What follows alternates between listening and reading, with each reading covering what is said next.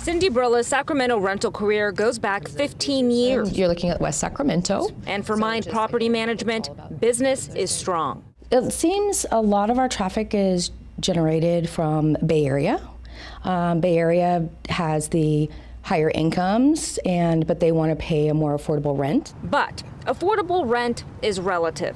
2004 when I came here to Sacramento.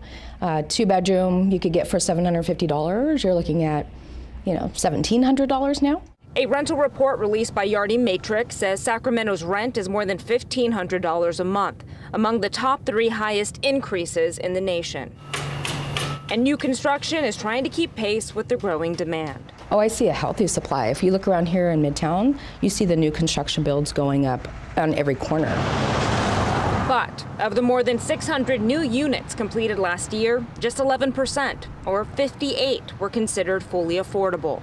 The Sacramento Greater Economic Council's mission is to grow and diversify the local economy. The problem that we have is, the economy goes in one direction, and then we don't prepare people to follow it. They argue attracting new industries and higher paying careers is key to righting changing rental markets. People that are being left behind, we need to lift them up. You can't pull the economy down. And the same housing report shows that's happening. In the past year, government jobs are down. But education, healthcare, and construction-related fields made up more than 60% of new jobs in Sacramento. Our average jobs coming into the market right now are about $78,000 a year. So when you look at maybe 5-6 years ago, that number was more like 55,000. The goal should be to raise people up, not try to slow a market down.